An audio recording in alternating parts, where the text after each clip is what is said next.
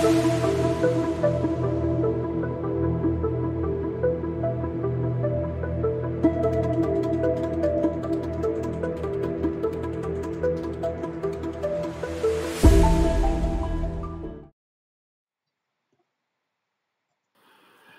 there, my name is Karen Jones, Content Editor for the Society of Technical Analysts.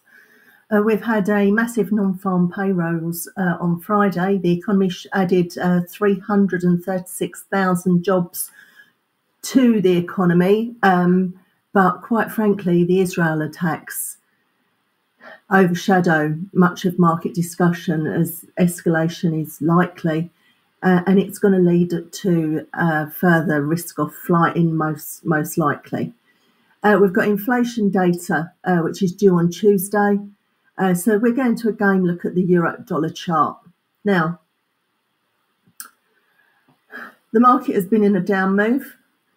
We talked about just ahead of the non-farm payrolls that we were likely to see some profit taking. We recommended you tighten up stops. And this is exactly what's been seen. We've seen a bit of profit taking in the down move.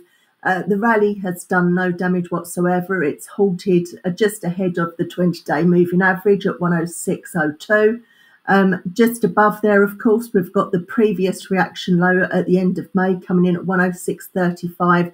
And let us not forget the 106.80 downtrend, which extends all the way down from the middle of July. So, lot of overhead resistance. Despite this bounce, it's had no impact on that resistance, which means our attention is still on the downside.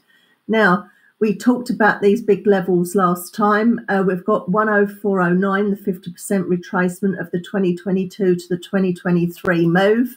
But the big level remains, and this is the one you need to watch, 103.40. It is the low we got in 2017. It is the level which, to my mind, guards the low that we got in 2022, nearer to 95.35. So do pay attention to 103.40 because I think it's going to act as the break point down to 1.